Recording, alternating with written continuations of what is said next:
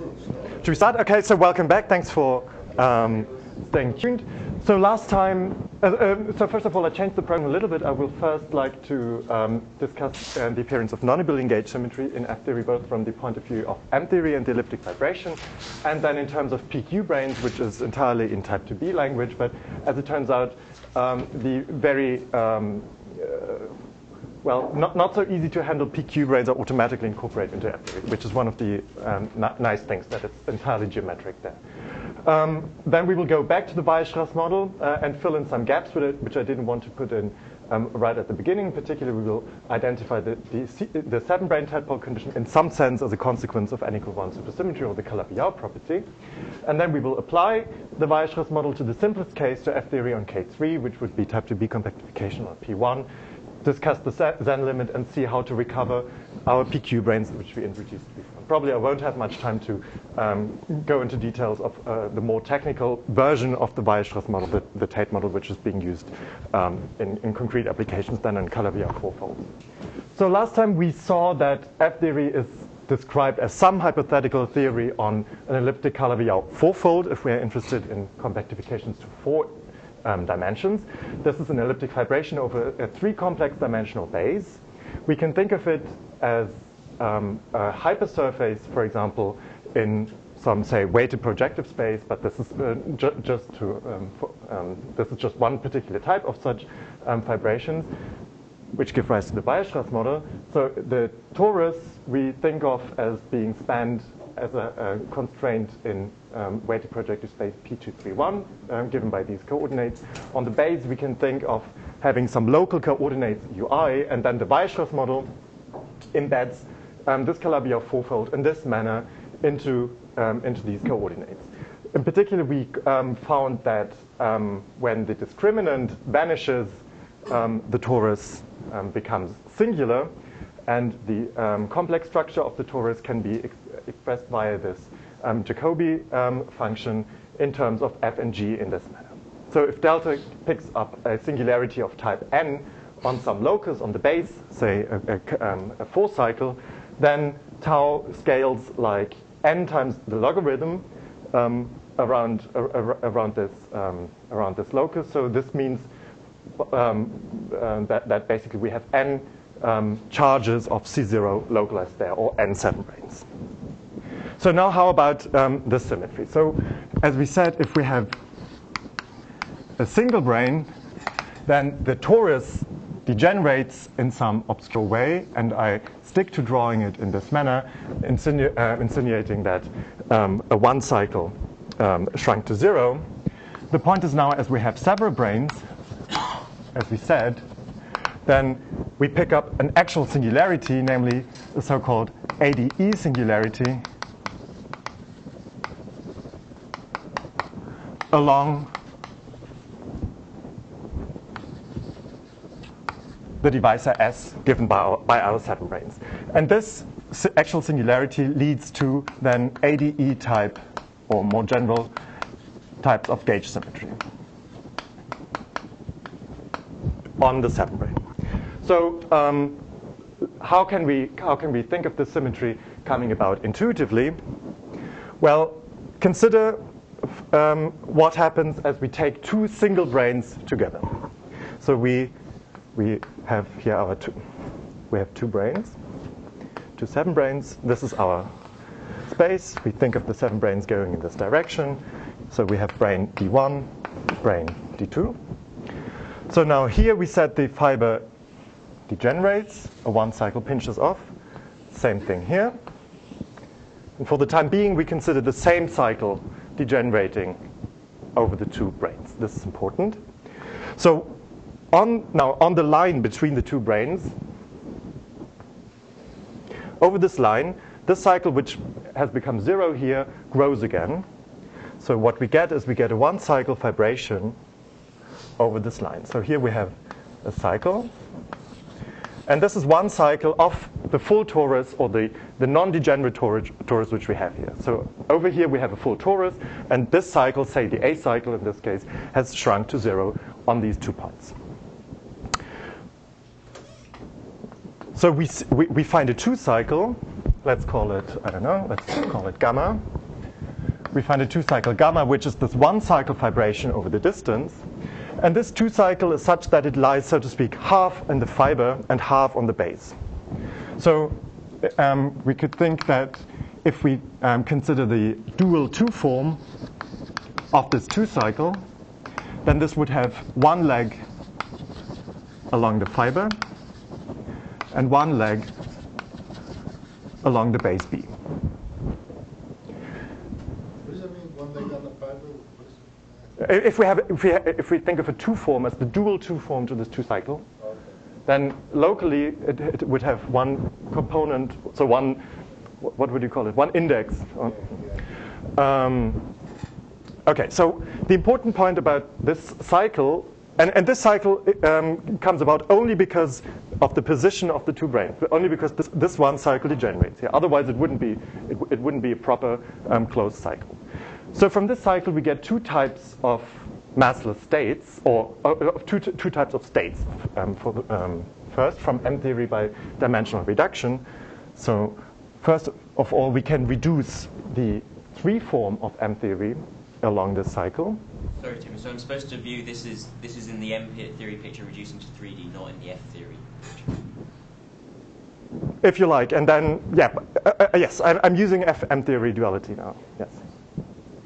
So we can first of all reduce C3 along the cycle gamma.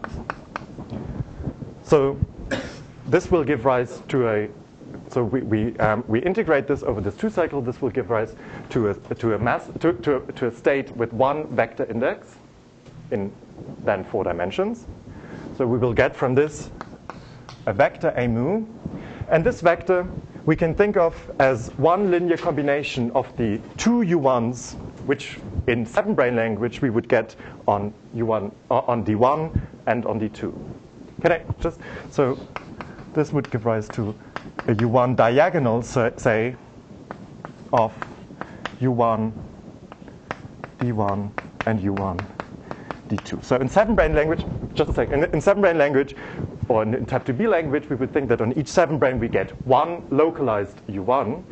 In FM theory, this is not so true anymore. We need to consider linear combinations of the 2 ones, which then necessarily are non-localized. Some of them disappear because they become massive, others remain. And in this case, we would get one combination massless remaining, and this would be now the non-localized field from the brane point of view that we get by reduction here. This is one half of the story.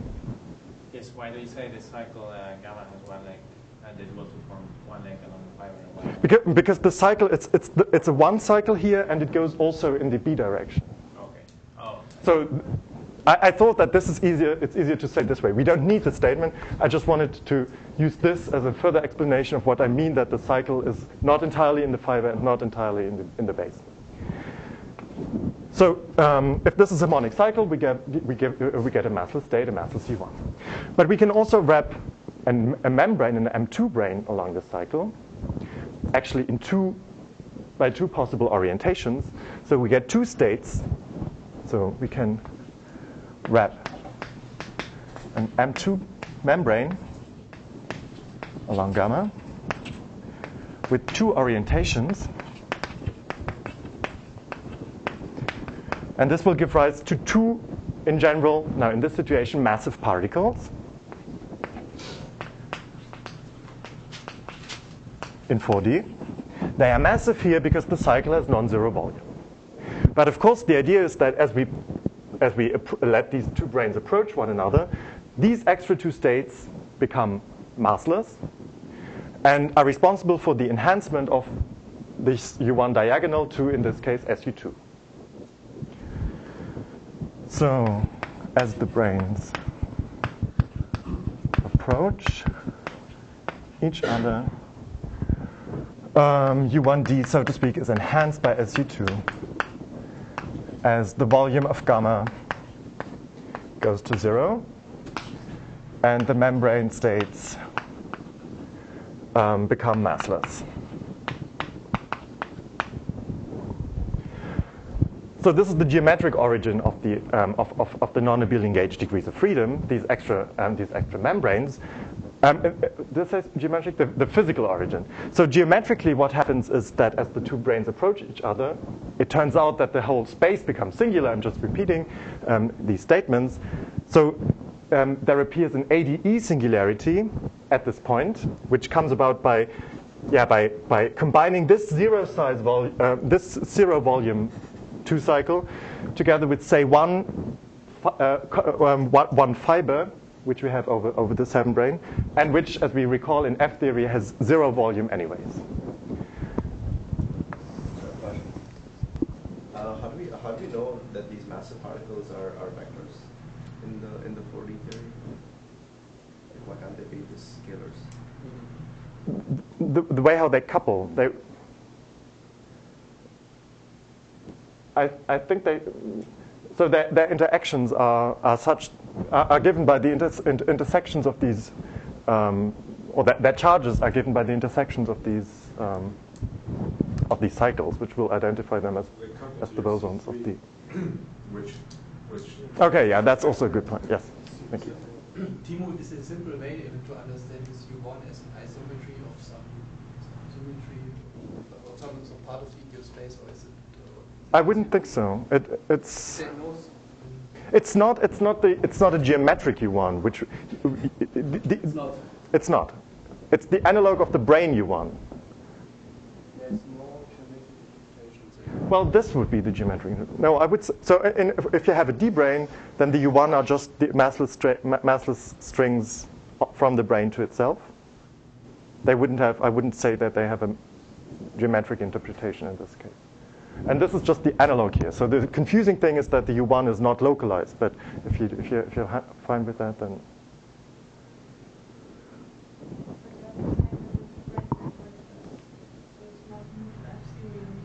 No, it's just a little.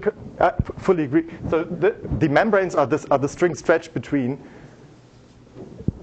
If you never had a problem with the appearance of U1, then everything's fine.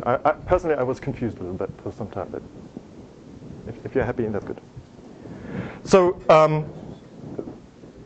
mathematically, we have a singularity as we approach these branes, and the correct or a hand-waving way to phrase this now is as follows: this singularity can be resolved. By resolving it, one pastes in certain P1s. And these P1s, so one has to paste in as many P1s as one has as the rank of the gauge group, which we will get.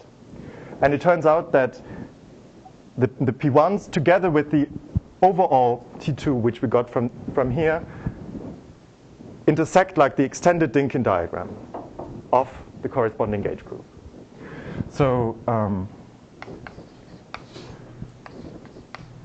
now let's generalize. Suppose we take n branes together of the same type, of the same PQ type. Then we get a singularity, and we can resolve the singularity.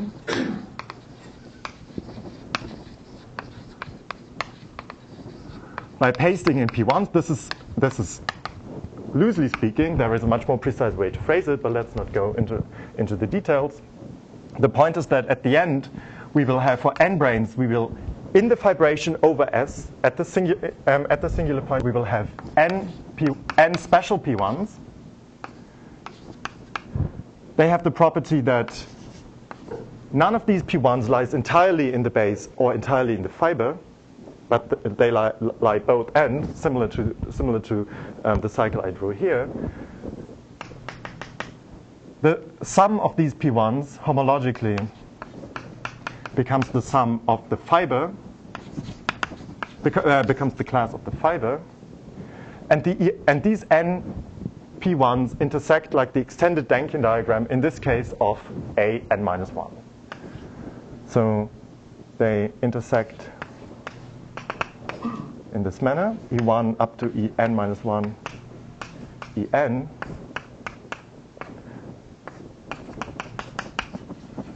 This is the extended Dynkin of a n-1, which corresponds, of course, in this case to gauge group SUN, or algebra SUN. And the point is now, out of these P1s, which we have gotten by resolution, so in the singular case, all of them are massless. By resolving, I mean that we can blow them up to take into account what different states we get by wrapping membranes, etc. But the point is, out of this extended Dynkin diagram, we can now isolate the actual Dynkin diagram. So now we take certain suitable linear combinations of these EI, gamma 1 up to gamma n minus 1. In this case, this would just be the E1 up to En minus 1 that form just the Dynkin diagram of An minus 1. And now we can reduce both the tree form and the membranes, the M2 branes, along these cycles as follows. We can reduce, first of all, C3 along gamma I. This will give us the Cartan of SUN, so U1 n minus 1, because we have n minus 1 of these to reduce our tree form on. And we can reduce the membrane on any homological sum of two of these P1s. So any sum of these two P1s will again be a physical P1. So we can have the membrane, the M2, along the sum gamma I plus gamma J, where I smaller than or equal to J. And we count both orientations. So we get n minus 1 times n minus 2 states from the ones starting and ending on different P1s, plus, or wrapping two different P1s, plus 2 because of the orientation n minus 1. And altogether, these n minus 1 plus these number of states add up to the n squared minus 1 generators of SUN.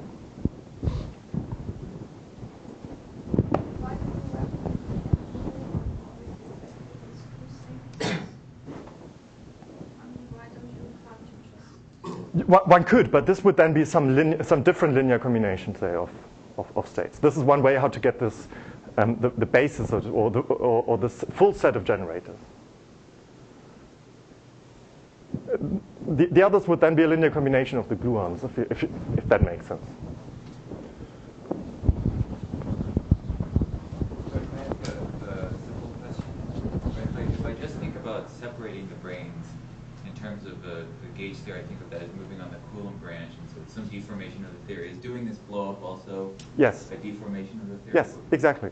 This will exactly force you to go or put you on the Coulomb branch. And you end up then with U1 n minus 1 because the tree form doesn't care whether or not the cycle has zero volume. Or it only cares about if it's a well-defined harmonic cycle. But the membranes, they become massive because they are killed.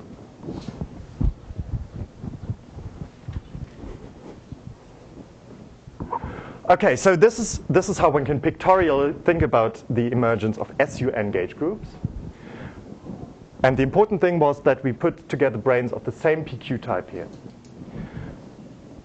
So now, from a geometric perspective, we saw this is just, so to speak, the singularity type that we might get at certain points on our elliptic vibrations. But mathematicians have classified all possible singularities that can arise, and of course they saw, or Kodaira found, that not only the Dynkin diagram of unitary gauge groups, special unitary gauge groups, arises, but also of the D and E series, and in general also the other simply laced ones like F and G groups can appear. Yeah. Okay. So Kodaira found on K3 the possible singularities, the ones that do not destroy the Calabi-Yau property, give us the full ADE series. And in higher codimension, there can be more new effects. So this was then generalized by Tate and made accessible to the physics community by the 1906 paper of Bershadsky and collaborators. So generalizations to higher dimensional Calabi-Yaus. And then Bershadsky et al. Found that we can also get, say, F and G gauge groups and more exotic things, B gauge groups, etc. And the point is now, again, that we are now led by the geometry. So we see not only the A singularities appear, but also the others. So we conjecture that also the other gauge symmetries can really appear in the physical sense. It makes sense in this picture, but to some extent, this is, if you like, already an extrapolation, which shows that we really now rely on this conjecture that the geometry really gives the correct physics of the M theory, or you rely on M theory duality, as you like to see. So, and the point is that these mathematicians showed how to read off or how to determine the type of singularity from the data of the Weierstrass model. So for practical purposes, they left for us a table where they classified the possible types of singularity of F and G and the determinant delta, which then results in the particular type of singularity. So this is all I would like to say about this. So the result now for the Kodaira K3 case was a classification of the in this form. So we need to know the vanishing of the discriminant. We need to know the vanishing of F and of G. And then we find the singularity type. For example, if we have singularity type of, if delta vanishes to order n, but F and G are as generic as possible, then we get symmetry or gauge group A n minus 1, or SUN. This was the case which we were considering.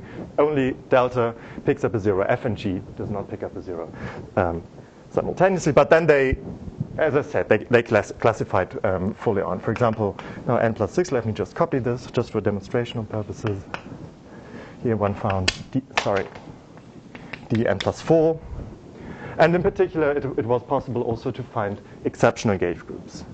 Say 8, bigger than 3, 4 gave us E6, 9, 10, E7, E8,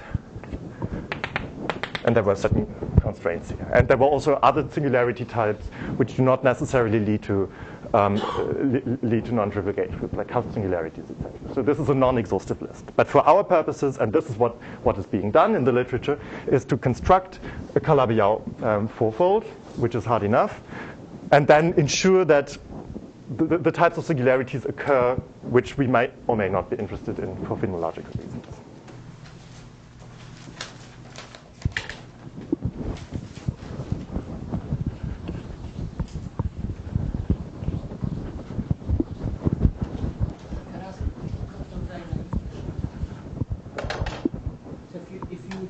Brains in type 2, then you don't find SUN symmetries.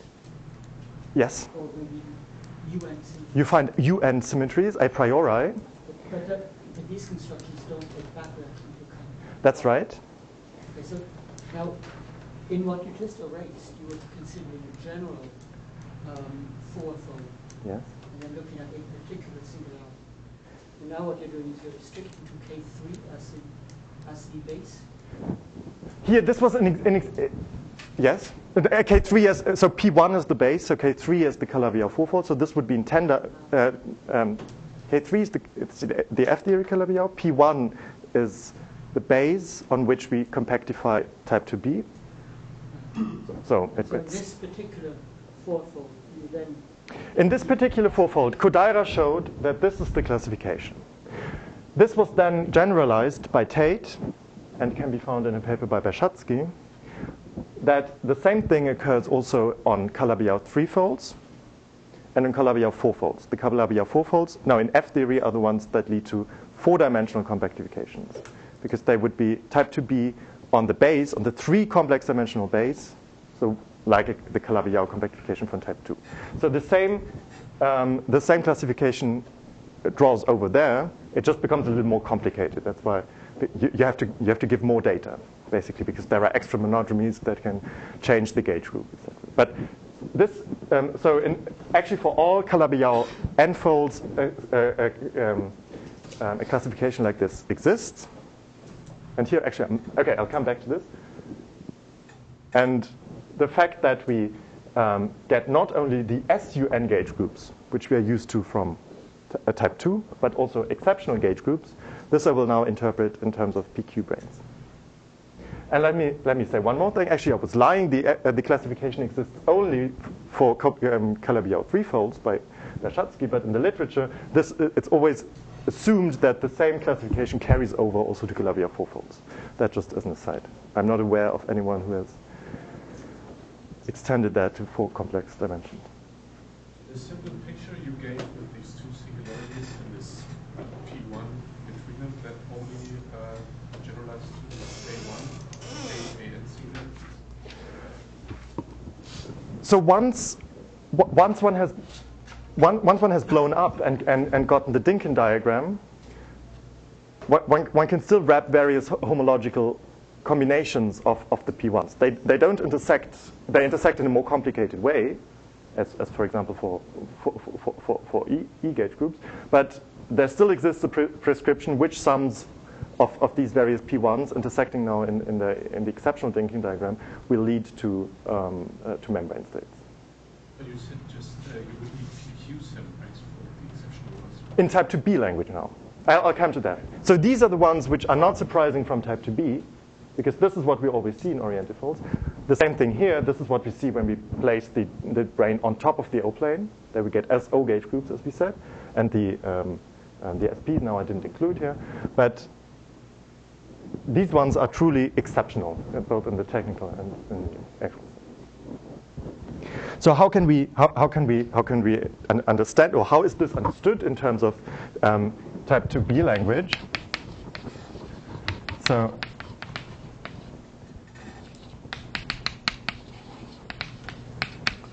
in type 2B.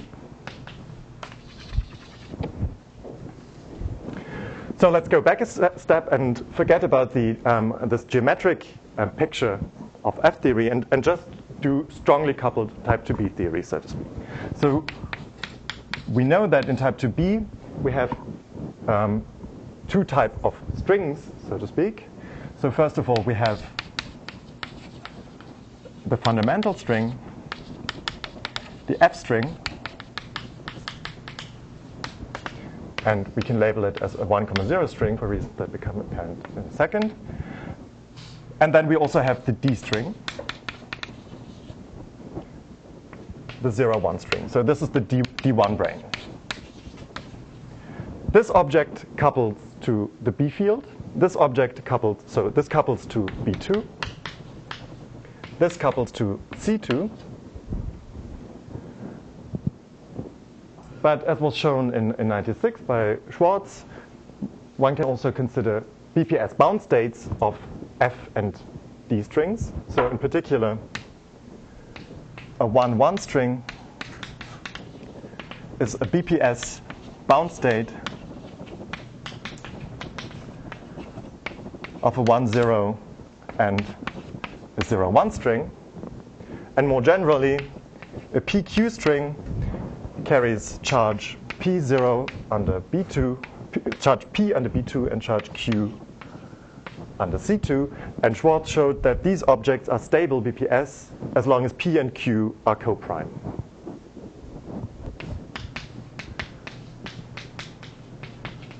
For P and Q co-prime. So under SL2Z's duality, B and C are exchanged. So therefore also the corresponding objects to which they couple must be exchanged. So by SL2Z,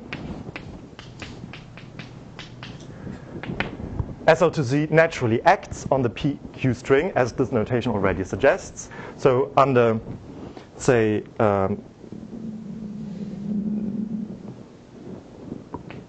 So for example, SL to Z transforms the 1, 0 string into the PQ string as follows. If we take a general SL to Z matrix,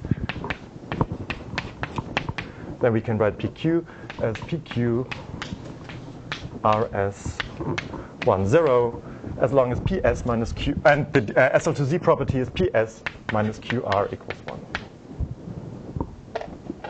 So this is the well-known appearance of PQ strings into B.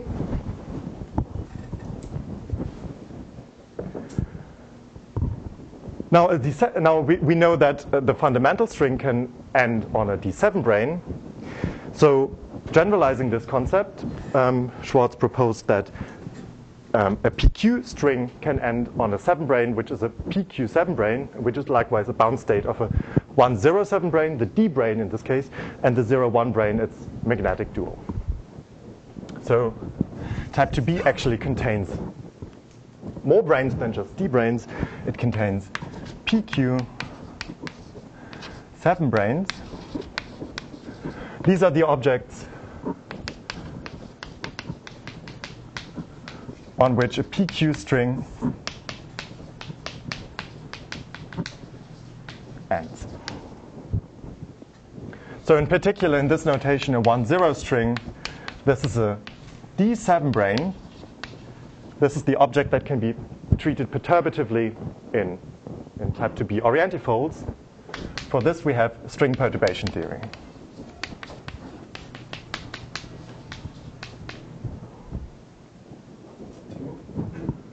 Is the orbit, does it act transitively? Can you hit all coprime PQs by starting with the 1, 0?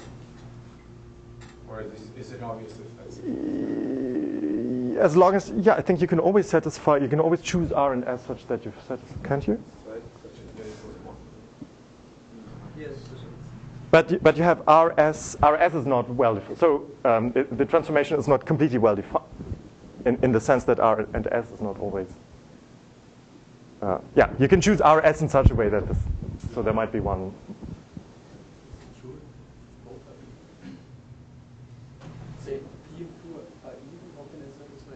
Then they are not co-primed. It must be co-primed. Didn't I write it? Oh, sorry.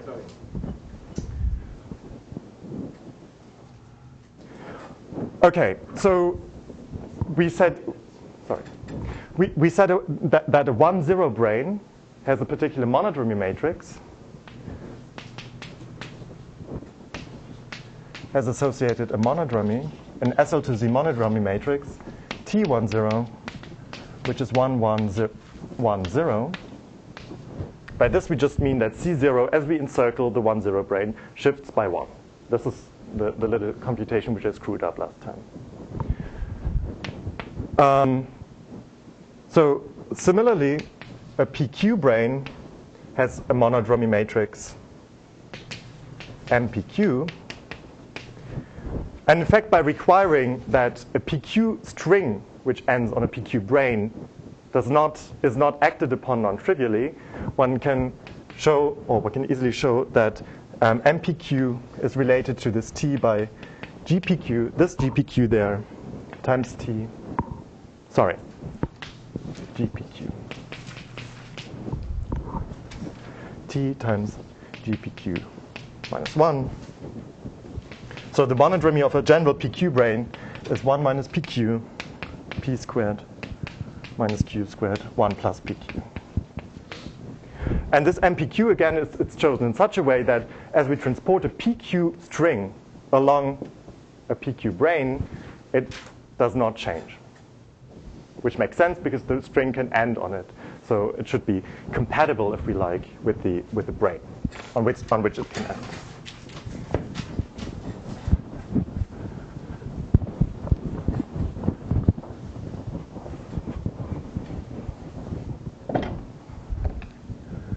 However, more generally, if we have, say, a PQ brane sitting here, and and some other string, a general RS string.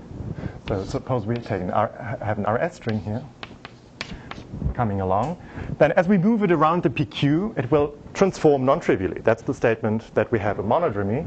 So one can draw this in such a way that we assume that there is some branch cat somewhere going in some direction. So as we go around once, we have to cross that branch cat. And what comes out here is then the MPQ transform of the RS string. Sorry.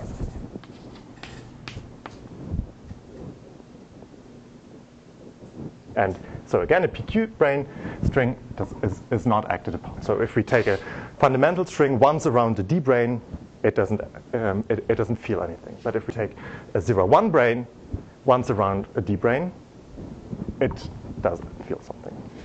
An S-duality transformation. So the important point is now, if we just consider one isolated PQ brane, then by an SL to Z transformation, we can always transform it into a 1,0 brane. So an isolated PQ brane, one isolated PQ brane can always be transformed into a 1,0 brane by SL to Z. So in other words, locally, isolated PQ branes have exactly the same properties as 1,0 branes. Locally, they are completely indistinguishable. However, the trouble starts as soon as we have two or more PQ branes, be it that we have them at the same place, or be it that we have them at finite, or even at infinite, or whatever distance, because then there is a difference between the PQ. So in particular, so two PQ branes of different type are called mutually non-local. And the point of F theory is that it takes into account mutually non-local branes. And this is what will give rise to these exceptional effects which you don't have in type 2, in type 2b. So let's see how this works.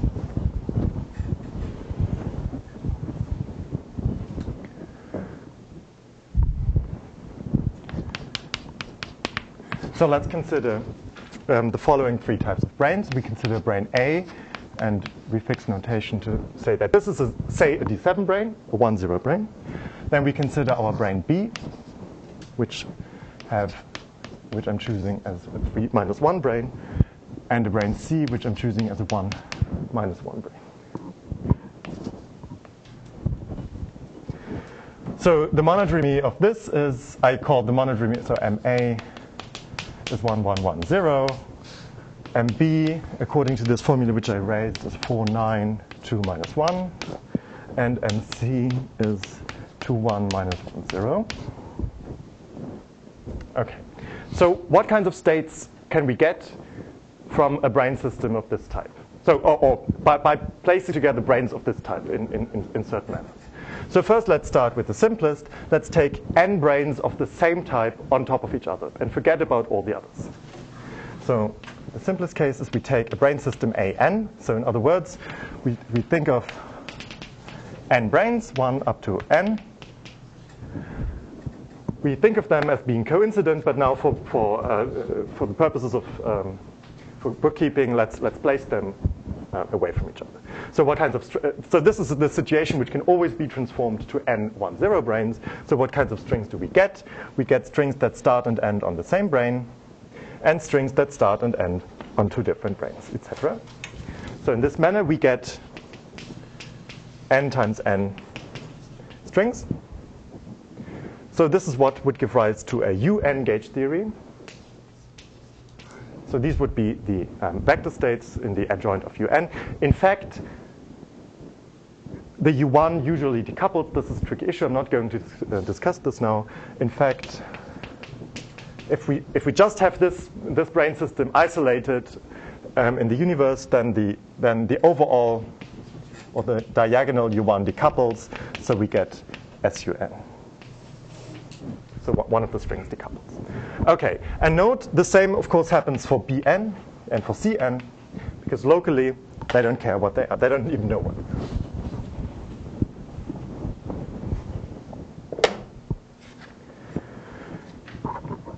The bottom of your MB brain transformation matrix is backwards, I guess. Should be -1. Okay, if you say so, I don't know. You check that. Sorry.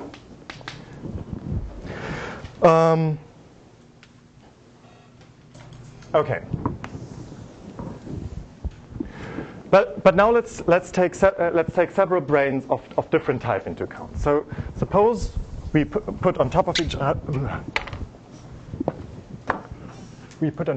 a brane system like A to the n, B, C. So we have our n branes.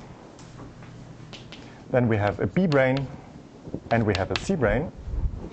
So what kinds of states do we get? Again, we get here our n squared from the AA sector. But now, since B and C have a monodromy, MB and MC, it makes a difference how we wrap the string, or the path of the string now makes a difference. So we have these n squared strings are the ones that go along the direct path without crossing this branch cut. So the ones that really go directly from here to there, but they don't cross any branch cut. More generally, if we start now here from, say, this string here, and as we move around here once, the string is converted into something else. And in order for it to be able to end again on an A brane, it must be of 1-0 type even when it comes back. Because only 1-0 strings are allowed to end on 1-0 branes. So we need to make sure, so we need to check what the SL2Z transformation matrix here is in such a way that the brane can really go along this way, say along the B brane, and end again on the A brane. So let's check this. So we have MB on 1-0. I hope I didn't screw it up. Now, it actually doesn't matter much. Well, in the end it does, but I hope I didn't make a mistake here, but if so, then please check, please correct it. So we see that if we go around MB once, we don't get a 1-0 string. And if we just go, say, here along MC once and avoiding MB, we don't get a 1-0 string either. But the point is that BC has the product of these two, MB times MC on 1-0, turns out to act simply by a minus sign, by direct multiplication. So a string that starts here and goes once around the two branes is reflected. This is a change of orientation. So a string it is still allowed to end on the A brane with different orientation. In other words, it would go out of the A brane, another A brane. So for example, it could start here. Let me remove this now. It could start here and then come back, but with reverse orientation. Something like this. So we can still have branes from strings from A to A, as long as they encircle the full of B and C. Now, Gabadil and Zwieberg studied the BPS condition for such branes going along non-trivial paths, and they found, or actually conjectured, that this is possible only, this particular path is possible only if the string starts and ends on two different branes. They said that otherwise it would not satisfy the BPS condition, in their case, as a result of their analysis. So from this sector, from this indirect path,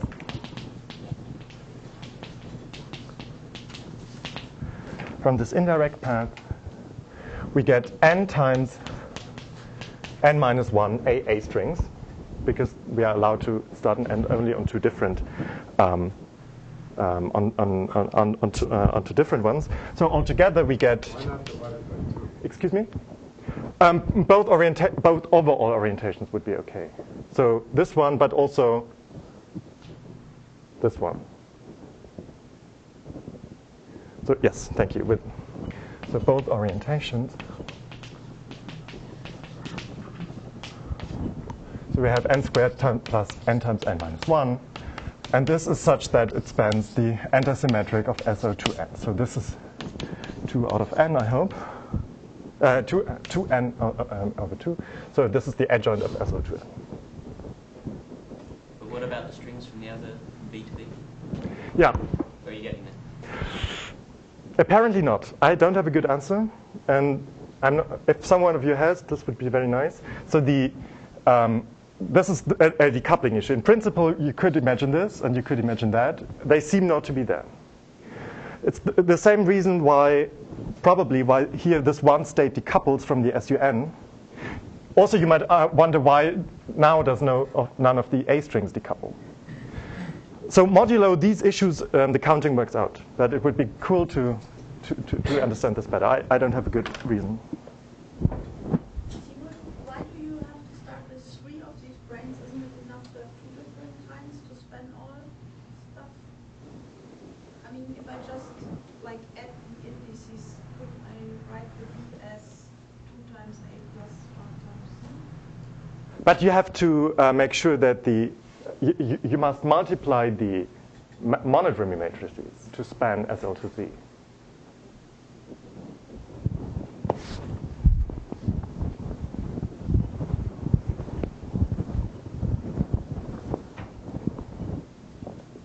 So this is how we get SO2n. In other words, but SO2n, of course, we get also in type 2b orientifolds. So the interpretation is that the BC system would be the O-plane. The bound state of the BC system corresponds an O-plane in type 2b. And then A to the NBC states, this would be in type 2b language, so in perturbative type 2b language, n brains and D7 brains along the O-plane. And we'll say much more about this then in the context of Zen's limit and K3. And the second thing to note is that if we take A to the 4 BC, then it turns out that the monodromy matrix is just -1. Not just acting on the 1,0 string, but as a full acting on anything. So in this case, we have, so to speak, no monodromy at all. We have cancelled the charge of the O-plane locally by putting the correct amount of brain charge on top of it. Again, in agreement with the fact that the O-plane has -4. And the -1 here is just the fact that we have an orientifold action still to take into account. What happens to the negative tension of the O-plane when you view this as a combination of E and C branches? Can we postpone this question until we get there? Okay, thank you. Yeah, I think we should. Okay, so this was the appearance of SO. Now we get to exceptional brains, exceptional symmetries. Gabadil and Zwieberg in this very nice paper, they played more non-trivial games with this ABC collection. So in particular, maybe I should go here.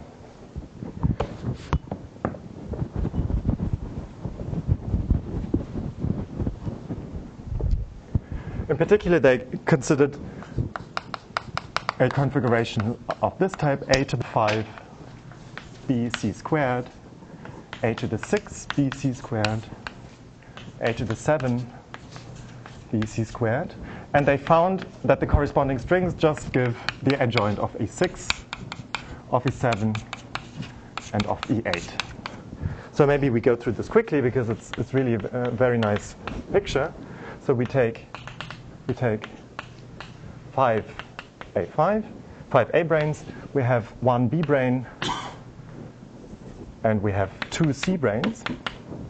So again, we get, first of all, the 24 plus 1. Again, this decoupling issue, in the end, we have to fix it such that it works, but I don't know why. From the direct path. Now we get, again, the indirect path. So we can start on B and on C, on A, go around this one here. This would give us a 10, so 2 out of 5. And plus the 10 bar, so come back to this. But we can also go along this path. So avoid this one here. So we get 2 copies of 10 and 10 bar. So this is the path before. We get a 10 plus 10 bar from BC1 and a 10 plus 10 bar from BC2. Now the C brains, we do get strings starting and ending on C1, just on direct path. So this would give us, so from the CC direct, we get the 3 plus 1 from, so to speak, the adjoint of SU2, which is spanned by the C1 and C2. But now comes the interesting point. We can also now consider strings starting on C1, on one C1, ending on the other C1, and going along a non-trivial path. And what they found is that the same orientation reversion happens as, wait a minute, let me check if that's correct. Is it the minus? Yes, sorry. The same orientation reversion happens if we encircle 1 B brain and 4 copies of A brains. So if we go along here and then say the first 4 and then end there, again with orientation reversion, then this is possible. So they found that MA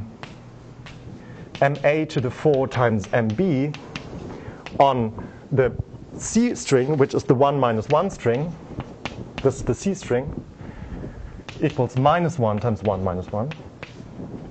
So we get the possible states. And now the funny thing is we get 5 types of different states because there are 5 ways of singling out 1A that is not allowed to contribute. So in other words, we construct the 5, but we don't construct it as a fundamental, the 5 of SU5, but not as a fundamental, but as the 4-fold antisymmetric. So from this we get 5 plus 5 bar, and we realize it as 4 out of 5, because we pick 4 out of the 5 as the ones which we don't encircle.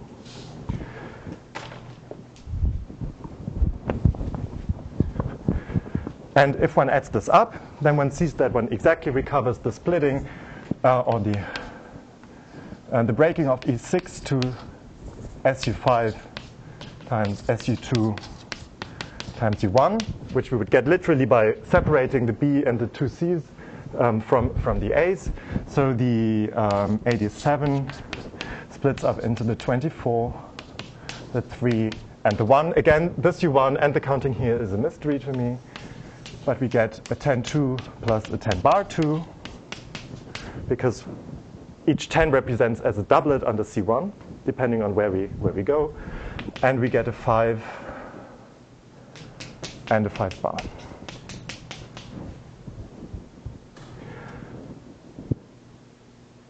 And the funny thing is, the appearance of, say, just for experts now, the appearance of the 10-10-5 coupling in F-theory is exactly due to this effect, because we now can interpret our 5s as the 4-fold antisymmetric.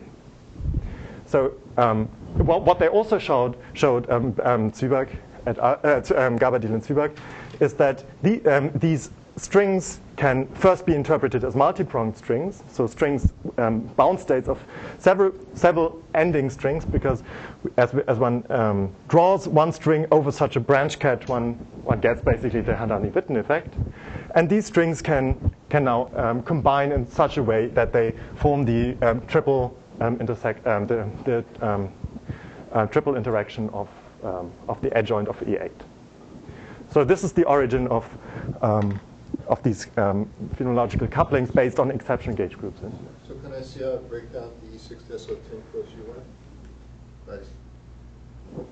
Yes, you would probably remove one of the C's. So then you get H to the 5 BC, which is SO10, and then this U1. But this game works out okay in 8 dimensions. But as soon as one tries to make non-trivial statements in lower dimensions, one is in trouble. So it would be very nice to understand this better also in lower dimensions, but there will be as soon as we go already to 6 dimensions, it's not so clear where the branch cat lies, how you are allowed to go around. So you get in complete trouble if you want to reproduce the mathematical results in lower dimensions. But still, it's nice to have this as a picture. And this is where the actual power of F-theory comes in. As I said, from the type 2B point of view. So first of all, from the type 2B point of view, it's not at all clear why you can take, say, a to the 5, b, and c squared on top of each other. Why is this allowed to form a good bound state?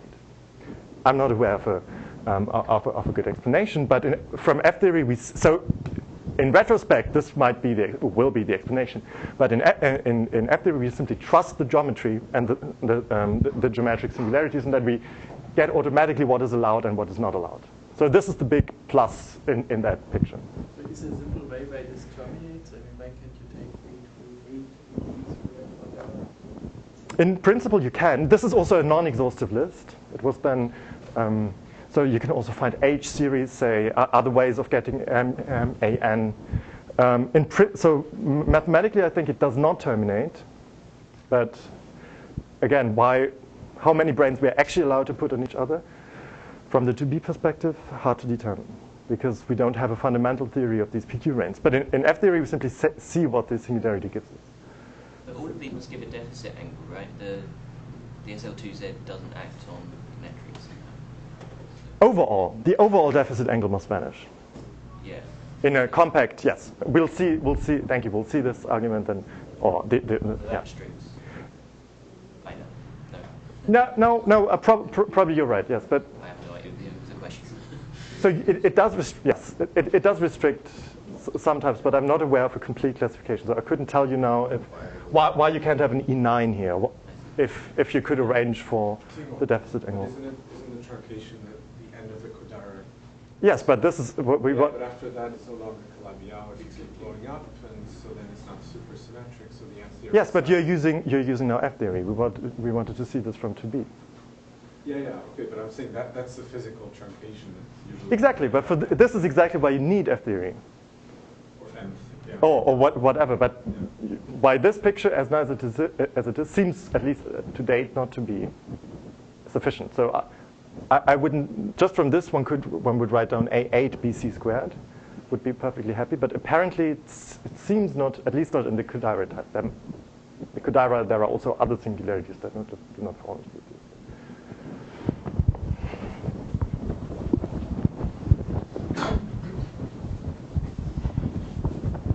Yeah, and if you like to learn more, then please do consult Gabadil and Zwieberg. I think sometimes 97, and then it was further worked out also by Zwieberg and de Wolf in a series of papers. Okay, so after this interlude, we would like to go back to our geometric description of the Weierstrass model. So let's fill in some gaps of the Weierstrass model which I didn't include in the first place. So again, elliptic Calabi-Yau of this type. So we have an elliptic fibration. So we have a map from the fibration from the Calabi-Yau fourfold to the base as such. And now I would like to state a theorem by Kodaira for this type of Weierstrass models, which states that the first Chern class of the Calabi-Yau fourfold is given by the first Chern class of the base plus the class of the degenerations. So Kodaira, this is again true strictly for K3 and true with certain, by sweeping things under the carpet also for higher dimensions, which we don't need now. So C1 of Ty is given by the first Chern class of C1 of TB, now interpreted as a class on the full Calabi-Yau fourfold, plus minus the class of the degenerations, and the degenerations I will write in this manner, delta gamma I. So what do we mean by this? So we said, in this notation, we say that the delta, the discriminant, has a zero of order AI along gamma I. Yeah?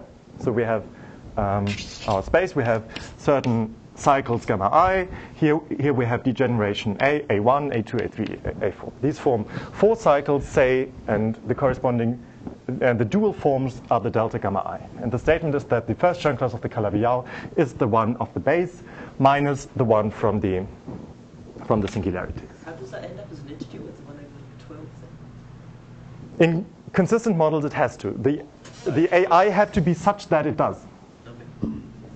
Namely, so even more strongly, so this is already one very strong constraint which you mentioned, but more strongly, we said that by n equal 1 supersymmetry, the elliptic fibration has to be Calabi-Yau.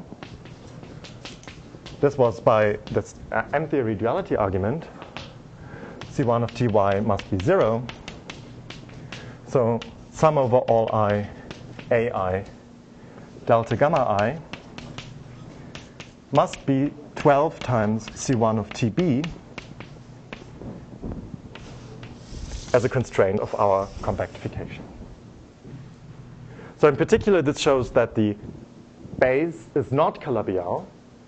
It must be curved, must have a non-trivial curvature, and the curvature must actually be positive in the sense that the first Chern class of this is the dual of a physical cycle on our base along which we have a degeneration, or along which we have a 7-brane wrapped.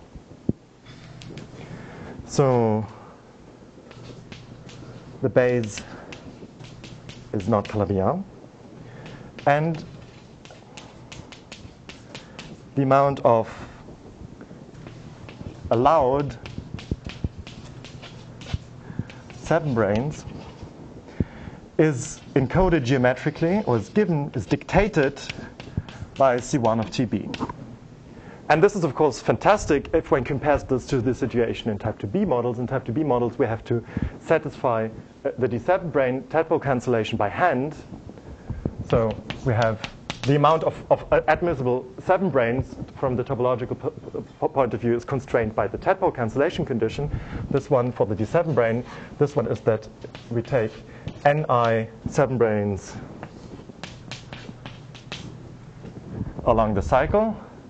This must equal 4 times the cycle of our O7 plane. But in type 2b, we have to ensure this by hand. We are having this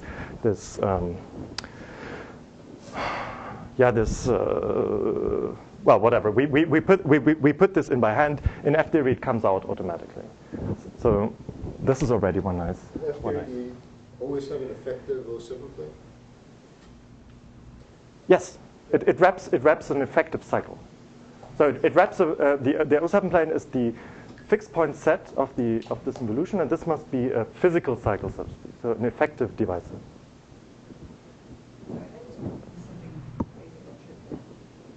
This condition that you wrote down is geometric. Why is that necessarily the same as the tadpole condition? I would just so this here will become is this from the 2b point of view. So from that perspective, it's natural to identify the two, and we will see this also in the K3 example. So on the left-hand side, on the left-hand side, we see where we can put branes on which cycles, and the order of the vanishing. So this is basically the number of the branes which we have. It's always the order of the discriminant, the number of the branes, and the equation which constrains this in type 2b is the tadpole cancellation condition where it reads this. So one would probably say in a fishy way that the charge of the O plane is resolved in the positive curvature of the base, if that makes sense.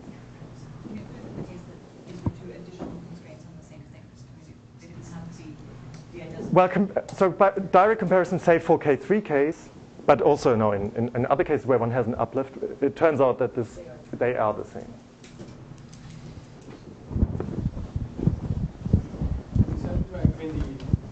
The upper condition is more general, also because of the geometric interpretation of what is deficit angle, that these branches really curve, the metric of these branches will curve the space around it such that you get this case. So in some sense it's a stronger, I would say, than just the metric Well, this is partly hidden in the, this is hidden in the AI, so to speak. Yes. So so it makes sure that it works out fine. But in type 2B, if we take A, B, and C branes, this is probably absolutely essential to satisfy this constraint that everything curves, that the total monodromy vanishes. In type 2B, I think it's correct to say that as long as we only take these 7 branes and only O planes, then as long as this is satisfied, then the corresponding curving issue in the uplift would be satisfied too. So would you agree? Have a negative deficit angle then? Pardon me? So does a no 7 plane have a sort of, does it add a bit? Does it have a negative deficit? It has negative tension. Yeah, well that's why I'm asking. So it gives you a negative deficit angle. Because then you can imagine that this other condition may encode that as well, right? Because you add some extra 7s, that gives you the extra to play with. It has opposite deficit angle too. It does. Because if you put it on top of each other, you get again flat space, right? If you just have all your tadpoles satisfied at a point. Yeah. So I could believe that maybe. It's not that all. It's not true that all type 2B or indifferent ones which you can write down and satisfy this condition can be uplifted to a theory.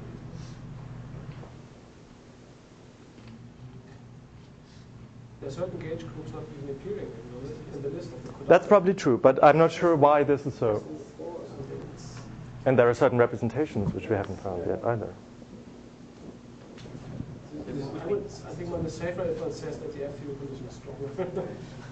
So what's the interpretation of the ones you can't uplift? Is that? It's clear, I think.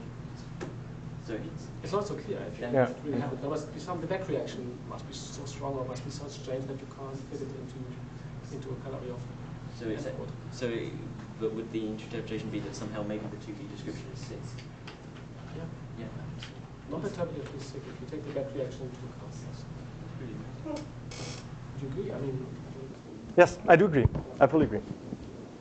Timo. So yeah. What does this constraint mean in terms of the Weierstrass function? Thank you. So.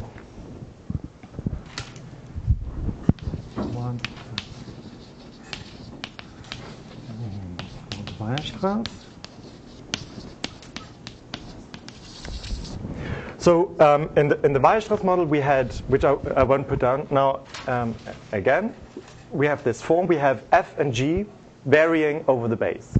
So we said that F and G, if we have a description of B in terms of, say, a local coordinate patch, F and G must be functions of the coordinates. There must be polynomials of the coordinates. Polynomials of UI. In fact, they are not functions if we have just local patches, but they are sections of line bundles, meaning that they might not be globally defined. Or rather, that one has to transform them as one goes from one set to another. So actually, they must be sections of a line bundle, and let's call this line bundle L, a line bundle on B. So a function that transforms, so to speak, or patchwise defined function. For example, now if we think of B as, say, a projective space, then F and G is some homogeneous function in these projective coordinates. But the Weierstrass model as such should transform homogeneously under the identifications, under the projections on the base. So therefore also X and Y must transform under, if we now really patch it together in a well-defined manner, or promote this torus to a vibration in a well-defined manner, then X and Y must transform as well under this projection, under this projective identification. So also Y and X and Z must be sections, suitable sections of L. So homogeneity now implies the following. Say we can always take Z to be the trivial section, so let's take Z to be a section of O. So it doesn't transform. Otherwise, we would have one overall degree of freedom, which we can divide out because we have a homogeneous equation. Always trivial section. Just the trivial bundle, a section of the trivial bundle. So it does not vary on. So we could write down anything here, but then we divide out by one factor again, such that this. So now we need to make sure that this can scale appropriately. And since we have the 2 and the 3 here, we need for G a section of the bundle L to the 6. Say, then for X we need L to the 2. For Y we need L to the 3. Did I do it right? Yes. And then for F we need L to the 4. So that it scales. So think of this. We'll see how to interpret this now on the P1. So some polynomial of suitable degree. This is how we can think of it. Then it is homogeneous, but now the discriminant delta, which is cubic in F. This is a section of L to the 12. But due to this condition, this is actually delta, basically. Or not basically, this is delta because it's the union of the full discriminant. So this means that delta must be a section of 12 times the 12th power of the tangent bundle. So L must be the tangent bundle on the base B by the Calabi-Yau condition. Can I erase? Yeah.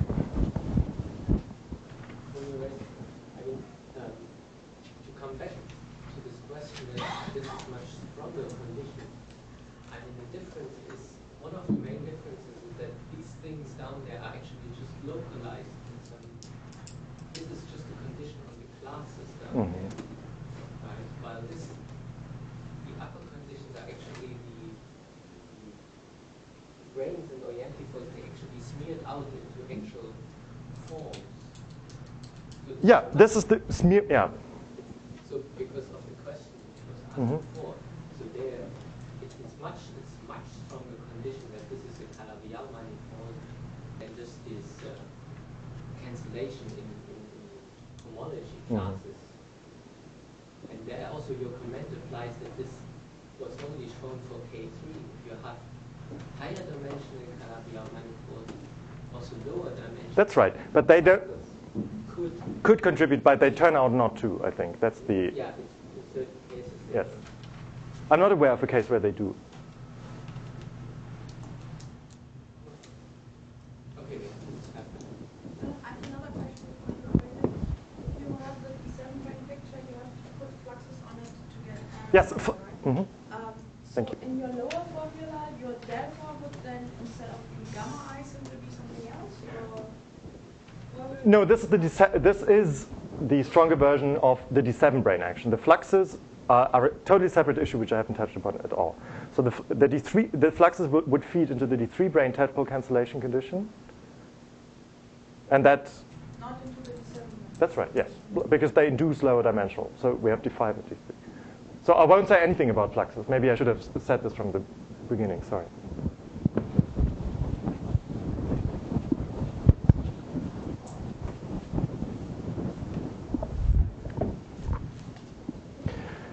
So we see from the Calabi-Yau condition, L must be TB. And this, of course, is useful now if one wants to apply this to concrete examples. So let's go to the last point, application. Simplest case, F theory on K3. So we compactify on K3, which... This is not correct statement. It's not TD, it's the anticanonical bundle of B. It's my bundle. KB to the minus 1. But C1 of L is C1 of TB. Yes, but not TD itself. Thank you. Yeah,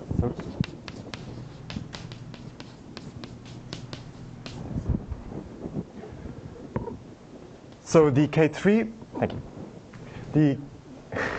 The K3, so we compactify in K3. K3 is, and we take K3 to be elliptically fibered. So we take an elliptic fibration. over P1. So here we have our coordinates x, y, z. And the P1 is the base of this elliptic vibration. So this I should have said. K3 is in certain regimes of moduli space an elliptic vibration over P1. And for the P1, we then introduce homogeneous coordinates uv. And they are identified as mu u, mu v. Sorry. These are then just the homogeneous coordinates on P1. So we need now the tangent bundle or the anti-canonical bundle of the P1 in order to satisfy this condition. So it turns out that the first Chern class of the anti-canonical bundle, or the first Chern class of the tangent bundle of a P1, is 2 in the sense that it's 2 times the normalized volume form on the P1, where J is the normalized volume form of P1.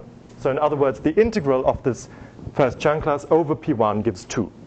So this means that, so this is the statement. So, and the way how this is usually phrased is that, or written down, Kp1 to the minus 1 equals the bundle on P1 with first Chern class 2, with degree 2. Since we only have one volume form, there's only one number, one degree that we need to specify. And that's the one. One can see this, for example, by Riemann-Roch, because chi is 0, chi, which is 2 minus 2g, is the integral of this. So, sorry, chi is 2. G is 0. OK, what else? So in other words, we can think of a section of this bundle as a homogeneous polynomial of degree 2 in U and V. And there are 3 such sections.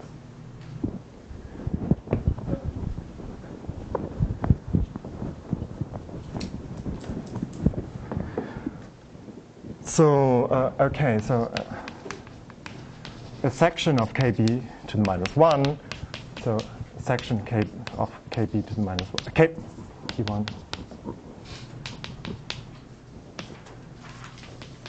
This is a homogeneous polynomial in U and V of degree 2. So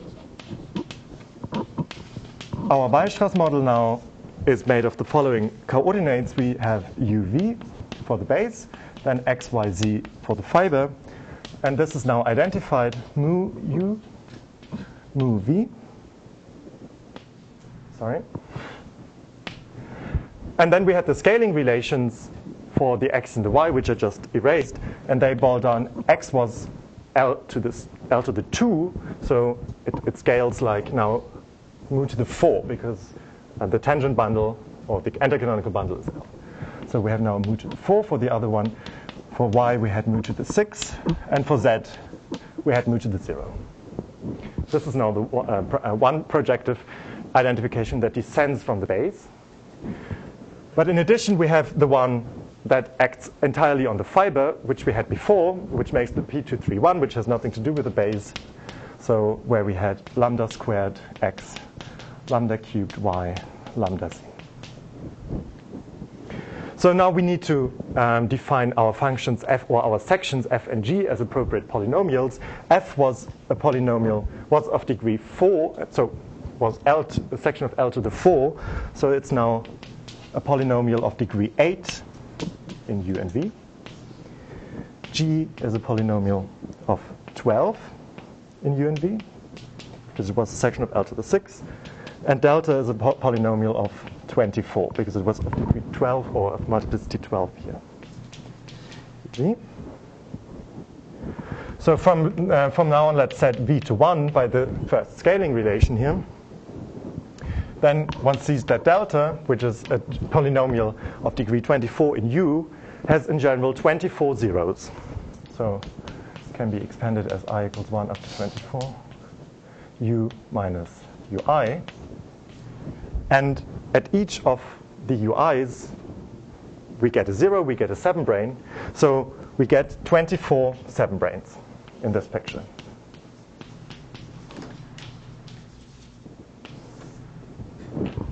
Or in other words, since this is degree 24, this and the other one was, yeah, whatever.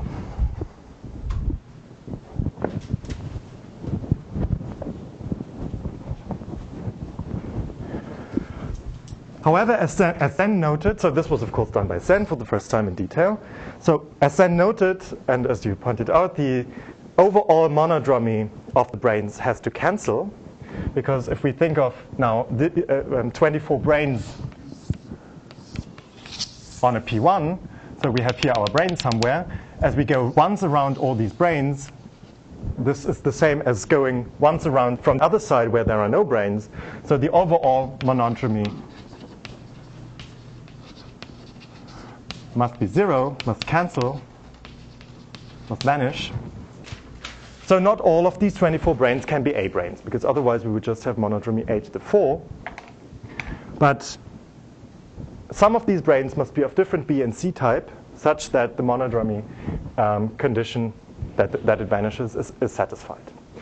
And there are different ways of taking the branes as A, B, and C branes.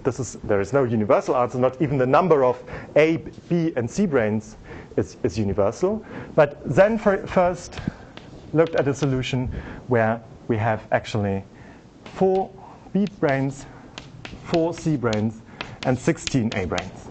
This is the solution which he found. But there are others, and the number of A, B, and C is not conserved. So from the 2B point of view, we would be in trouble. But in F theory, it comes out right. So what Zen did is he tried to recover the 2B limit.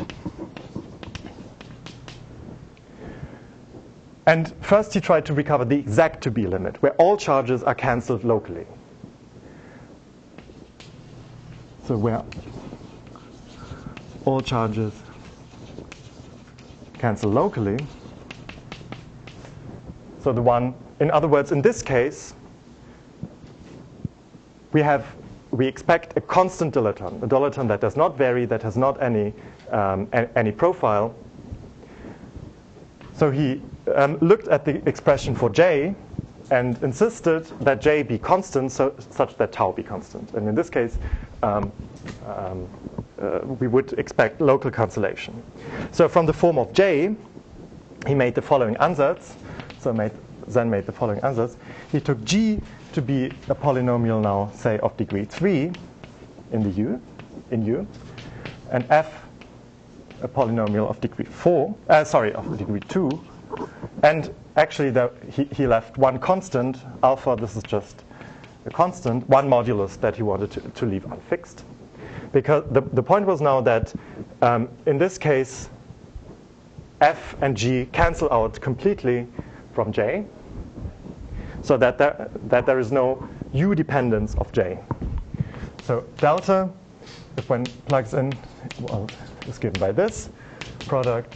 Okay, and this P, of course, had to be, due to the scaling before, a function of degree 4. So equals 1 up to 4 U minus Ui. Right. So delta now plugging this in gives this, and using this, I equal 1 up to 4 U minus Ui to the 6 from the degree of delta. So J of tau is this 4 times 24 A cubed, alpha cubed, over this delta, 4 alpha cubed plus 27. So it's constant. So tau is constant by construction. And in particular, and we see that alpha is now one modulus, so to speak. It's one modulus. It was one of the moduli of F, namely the overall scaling modulus. So if we fix P and if we fix P completely, we have fixed all the complex structure moduli except for one. And this one, which we are left with, determines the size of tau. So if we make sure that the denominator vanishes, J of tau goes to infinity. And then by this, since J is e to the minus 2 pi I tau, this means that tau goes to I times infinity, so GS goes to 0 from the arguments, or from the formula that we had last time. So as 4 alpha primed to goes to 0, if we choose this by hand, so to speak, to 0, we find that tau goes to I infinity, or GS goes to 0. And this is the honest weak coupling limit. If we don't take this, then we can take the dilaton to be arbitrarily large, but it's still constant. But the weak coupling is this extra modulus here.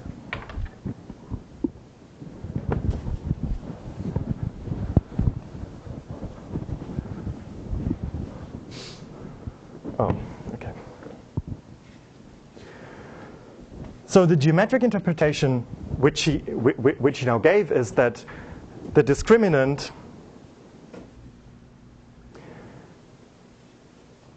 from the discriminant, one sees that we have 4 stacks of branes, and on each stack of brane we have obviously 6 branes sitting. So the geometric interpretation, we have 4 stacks of 6 branes each at UI, I equals 1 up to 4.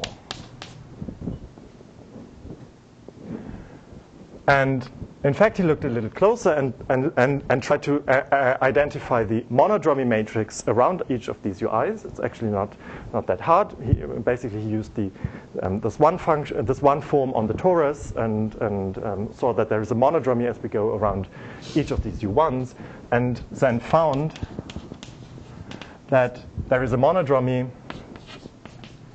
of -1, 0, 0, -1 around each UI. So he interpreted this as having exact cancellation of O-plane charge by 4 A-branes on top of a BC system, exactly the one that we saw. So he interpreted this as having A to the 4 BC, 6 branes, and so we have at U1, at U2, U3, U4 on our P1. And along each of them we have one orientifold action. So the gauge group then was SO8 to the 4, which is the one that one gets by type 2B orientifold on T2 over Z2. So this was the perturbative type 2B gauge group.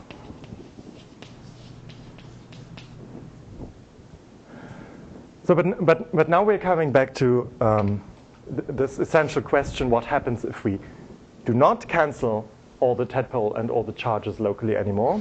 So then also looked at what happens as we, say, remove one of the A-branes from the BC system. So, or if we remove all of the A-branes from the BC system. In that case, we would get this naked O-plane, at least close to the BC system. So we would expect getting into trouble.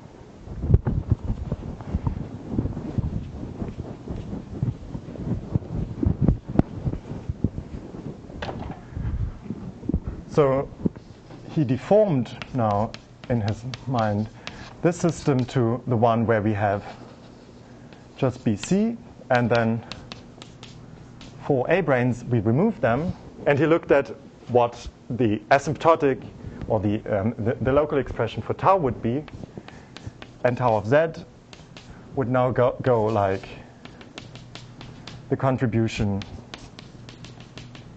from, so now we call these, say, WI here.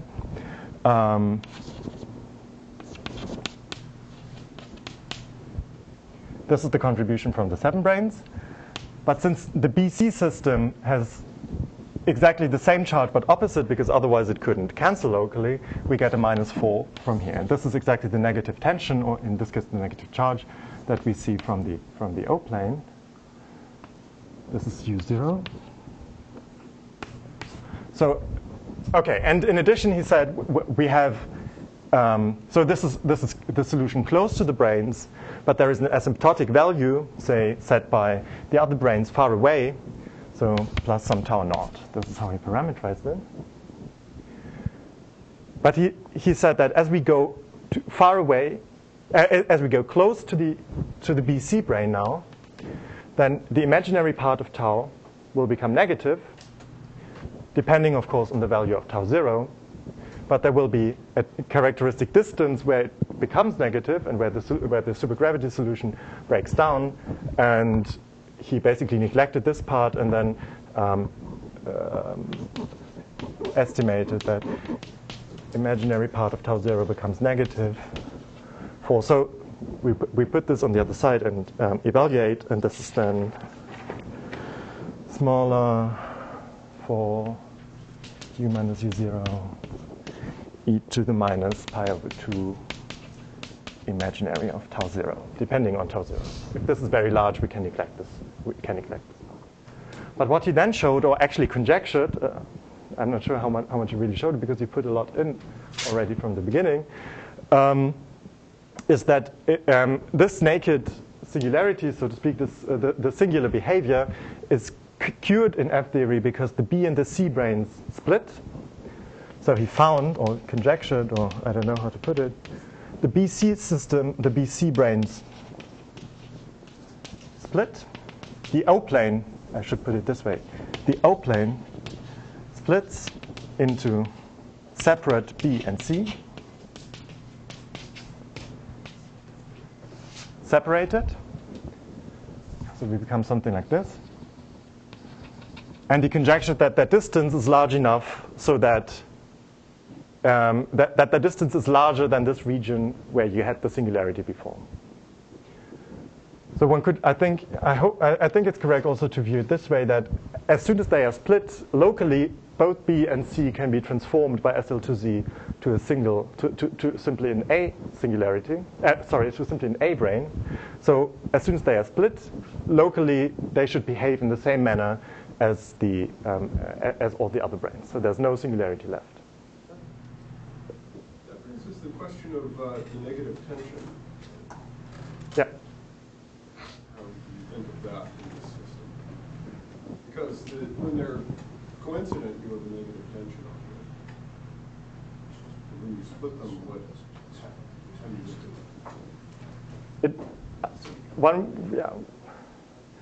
do it? They should add up in such a way that how would one add this up? Can one make sure that, I don't know, that there is a cancellation somehow? Or? These two can locally, if you isolate it, be considered as a simple by SL2Z. Yes. So I'm confused. Let's discuss that. I don't have a better answer now either. SL2Z can transform the exoduality profile around that thing, but not the tension. If the B by itself, for instance, has negative tension, that's not going to change by SL2Z. But can that turn into some kind of the curvature of the metric or something? Right? Sorry? I mean, can the negative tension be coming from the new curvature of the metric or something?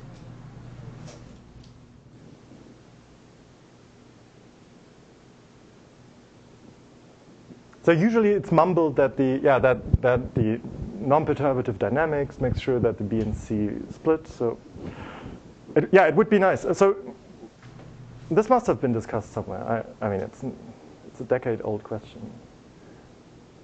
I can't say more than that, but it would be cool if we could discuss that. Is separating them, is that a flat direction? Moduli? That's also a very good question. Is it really dynamical, or are the moduli fixed? That's also very confusing, because so probably the feeling would be that one does not lose moduli. That's my interpretation, because the complex structure, the dilaton, and the brane moduli of 2B are all mapped into complex structure of the F-theory Calabi-Yau. So without any fluxes, one would not see how they would be fixed. Fixed really in the sense that one loses a modulus. And on the other hand, it's a dynamical mechanism. So the branes absolutely repel. They don't want to stay there. This is how we're confused. So you say there is a corresponding modulus just corresponding to the separation in the F-theory, or in the Weierstrass. I think so, yes. You can identify the separation of the thing with the asymptotic value of the level. So you would investigate the couple of asymptotic to things to collapse. And you make it stronger. Then I start Okay, basically because of this, it will make sure that.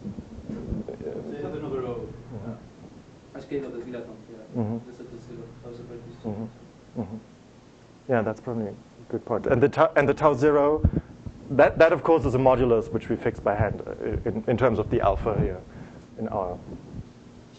Yeah, that's good. Yeah. So as one fixes the brane moduli, as one fixes all complex fraction moduli, the dilaton separation is fixed too. But that does not mean that there is more dynamics to fix the total number of moduli. We don't lose moduli. We just get one as a function of the others.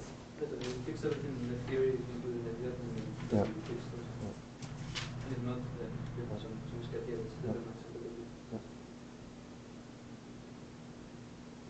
So, yeah, we should keep discussing that. It would be nice if we had better understanding. Let me just point out one more thing, that similar non-perturbative phenomena with the D-branes also occur in higher dimensions. For example, okay, I will stop very soon. Maybe I just do it by.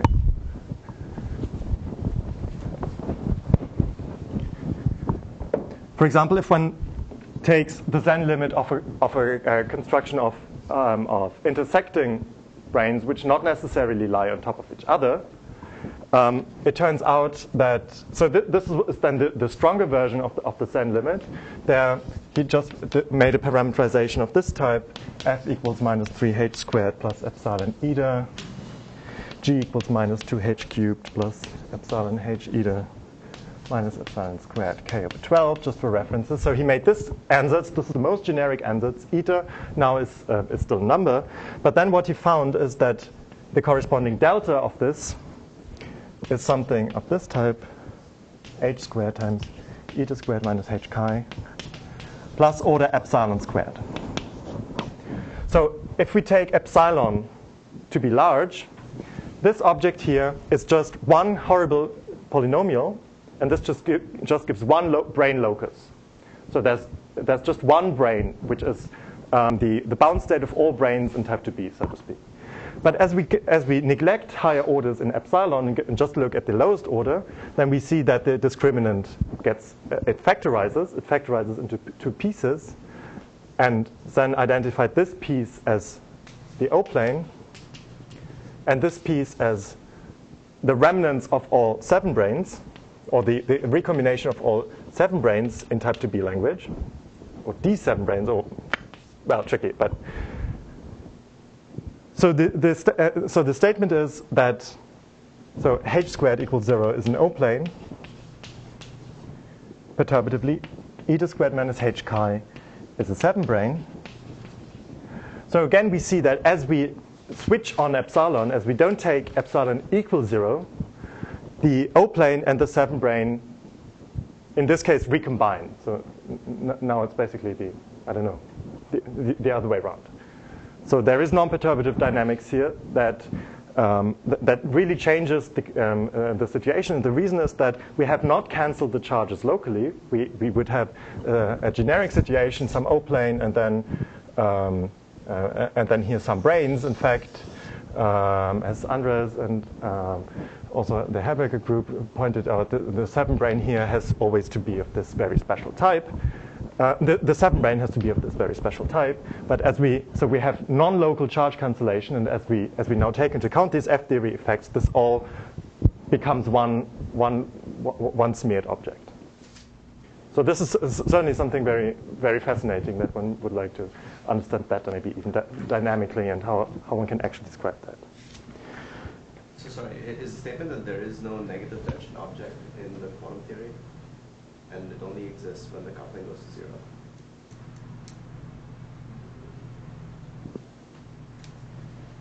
Maybe one could put it this way. Yes.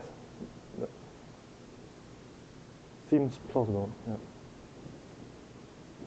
But the nice thing again is we didn't have to work for this at all. We just took the Calabi-Yau. We trusted the Calabi-Yau. The Calabi-Yau knows that, and now we are left trying to understand what it wants to tell us. But it does the right thing for us automatically. So it's like, basically it's free lunch.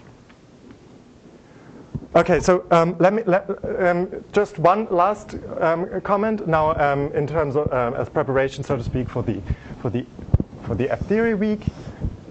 What people are doing nowadays in this F-theory model building is to look at very specific brain configurations where, in addition to these gauge groups, one also finds matter and interactions.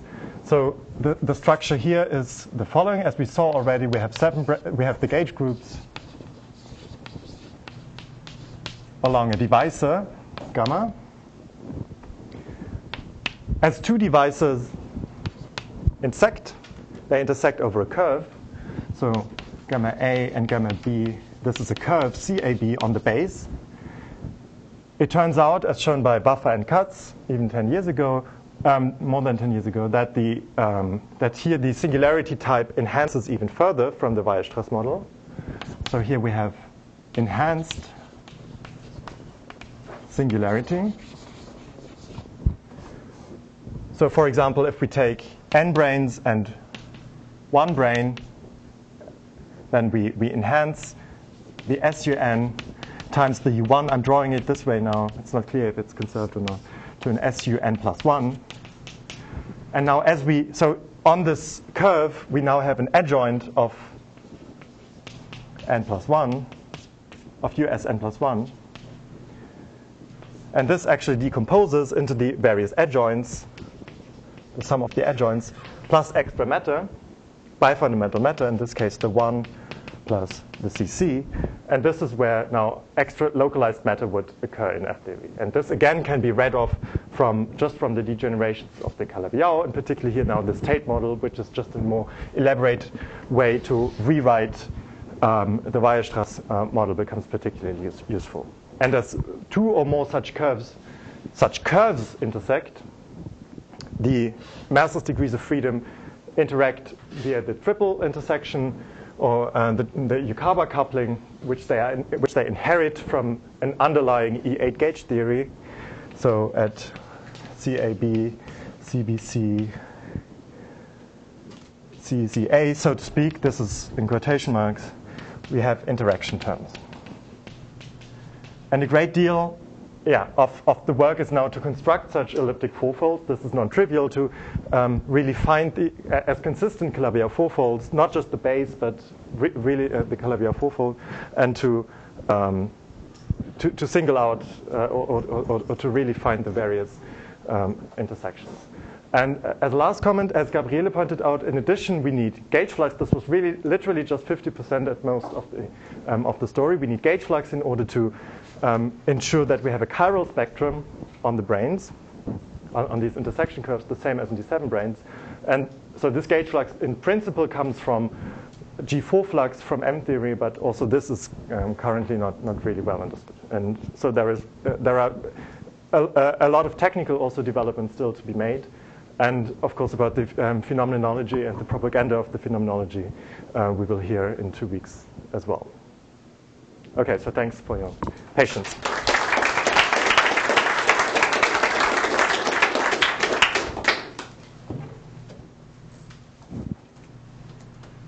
Our last chance for questions. Go back to this oriented thought limit where you have these 4 stacks of coinciding brains. So there was 1 plane at each stack and 4 separates. So the deficit angles from these tensions exactly cancel at each of these stacks. They don't cancel exactly. We still have the overall -1. So we have a deficit angle of pi. So that's because there's some orbifold type. Yes, the orientifold, the Z2 by which we quotient is still present. That adds up to these 4 pi, the C1. Yes.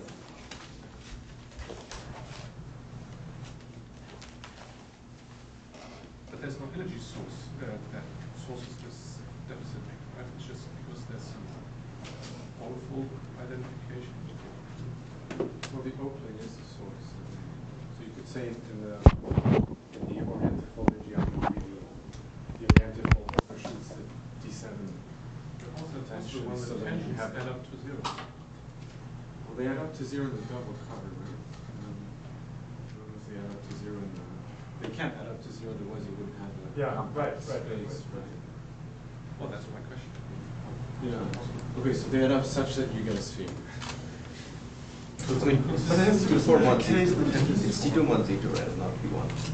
It's T2 of the 2, yeah. Yeah, so like there's an orthofold identification of each one of those 4 points. So it's flat. I mean, so it's not really, I mean, it's a T1 in that limit. So there is a geometric deficit, I know. Okay, but it's not sourced by some, so it's not like a deficit thing sourced by a cosmic string type meta source thing. I think so. And the string has an 07 and 47s. But those tensions cancel. Yeah. But that, like the charges cancel, and if the charges would cancel it, there would not be mutually QPS. Yeah, but if you take the Calabi-Yau double cover of the P1, so if you take the auxiliary space that you're interfolded to begin with, that one is Calabi-Yau, right? So it's Ricci flat. So in that picture, all tensions do cancel. But for the F-theory picture, he actually takes the geometric quotient of that Calabi-Yau, and then you don't. So that kind of obscures the fact that you did cancel tensions. I don't understand how are the tensions affected by the overflow? Yeah, by the quotient. Yeah. But how does that change the tensions? Well, yeah, you go from a Calabi-Yau to positive curvature thing, so overfolding does affect.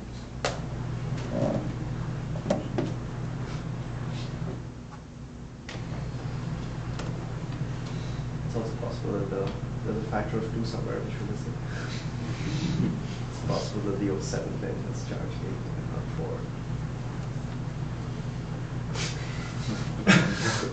Well, then we would have passive potential.